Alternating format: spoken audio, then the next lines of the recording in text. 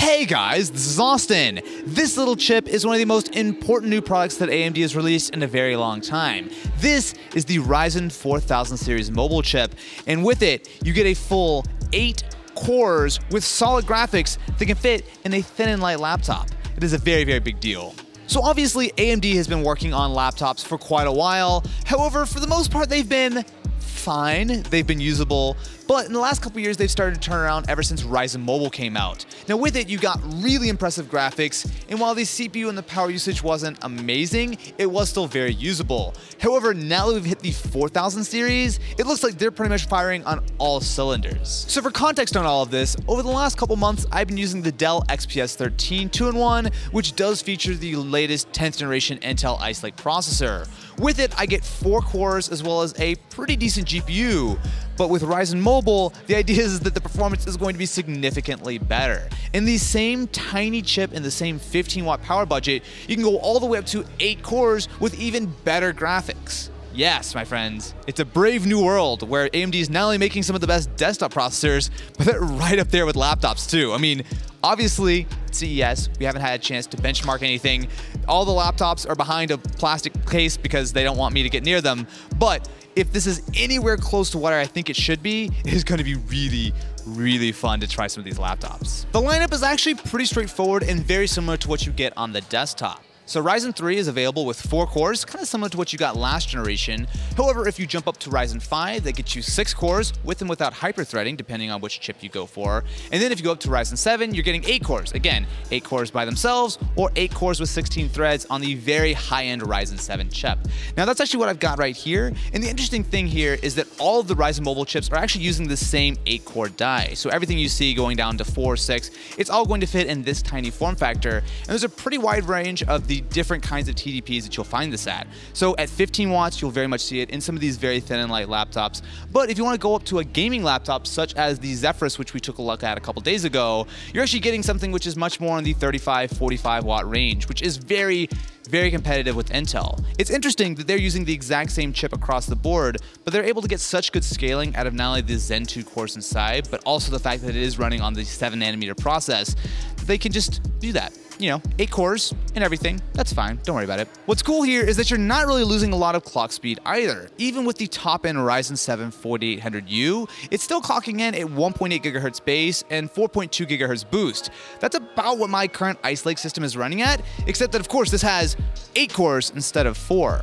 Now, it's not a complete match with the desktop version of Ryzen, so there is no PCI 4.0 on this, which isn't particularly relevant in the laptop space, as well as it does take advantage of integrated Vega graphics, not Navi. So it's a little bit behind the curve there.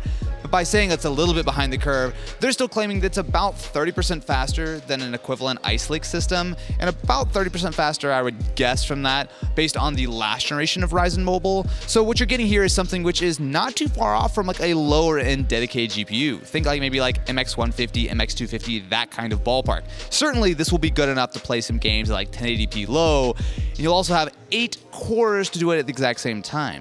To do it, to game with? Wait, no, well I guess you can game with all of it, but then you have like 4 extra cores to watch Austin Evans videos on a constant loop. Or stream. Or you could stream. No, but you should just watch Austin Evans videos on a constant loop. Really, that's what you need 8 cores for. Please watch my videos. Now, if gaming is really your thing, you're probably going to want to jump up to the H-series processors in something like the Dell G5 as well as the ROG Zephyrus G14. Now, with this, it's basically the same chip. It's just running at a higher 45 watt TDP as opposed to 15 watts. And with that, you still get the 8 cores, but you're able to essentially boost it significantly higher. So as opposed to base clocks on the U-series being like 1.8 gigahertz or so, you're up to, I think, 2.9 gigahertz. But what you're really going to find this with is that this chip is going to be paired with dedicated graphics, whether it be like a 1660 or an RTX 2060, or of course AMD also has their own dedicated GPUs. But the cool thing here is that gaming laptops on the AMD and the Intel side are about to be very, very competitive. I'm curious to see, AMD is talking a big game. They're talking about how this is going to be very much equivalent to like a Core i7 or even a Core i9 on the laptop side. And if that's the case, whoo, yeah. And also probably be cheaper too. So the Ryzen Mobile 4000 series will actually be going on sale pretty quickly. So laptops should start shipping somewhere in the next 2 to 3 months or so, and I am really excited to give them a try. So obviously the last year or so has been a very, very huge win for AMD on the desktop side.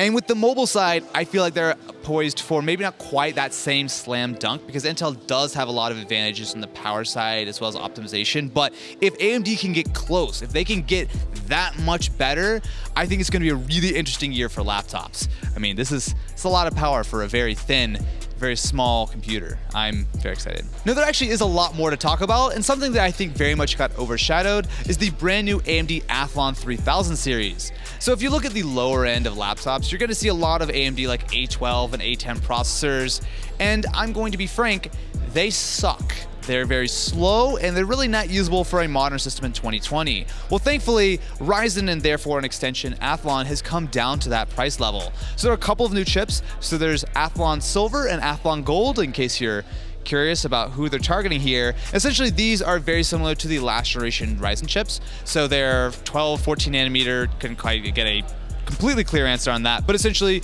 you're getting a couple of Zen cores either with or without hyper-threading, some level of Vega graphics, but generally speaking, this will be a much more usable system at that $200, $300, $400 price point. I can't imagine a more different thing to move on to than the brand new AMD Threadripper 3990X. So while the Athlon is going into those incredibly cheap systems, this is a 64-core processor. I'm just gonna pause for a second. 64 cores with hyper-threading for the low price of $3,990. Look, this is not for the faint of heart. This is not for your average gamer or your average consumer. What this is really meant for is someone who needs an insane amount of processing power, but in a way that you actually can build a gaming PC out of it. So with those 64 cores, you're actually getting pretty reasonable clocks. So it's like somewhere around like 2.9 gigahertz or so on all cores, and it will boost well up into 4 gigahertz when you're actually going on single core. But when you look at something like this, it's not really meant for... Look, you've got to be someone who's going to really take advantage of that many cores, that much memory. This is an incredibly high-end system. But the fact is, even at $3,000, that's a great deal compared to Team Blue, right? I mean, you're looking at Xeons, which are significantly more expensive. I'm very excited to see this thing when it goes on sale. Actually, I believe toward the end of this month. So that, my friends, is what AMD has here at CES 2020. Definitely be sure to subscribe to the channel for more CES content, as well as check out some of our other CES videos here and here somewhere. Anyway, thank you very much for watching. I'm going to go continue to be impressed, because that's what happened when I came to the AMD booth today.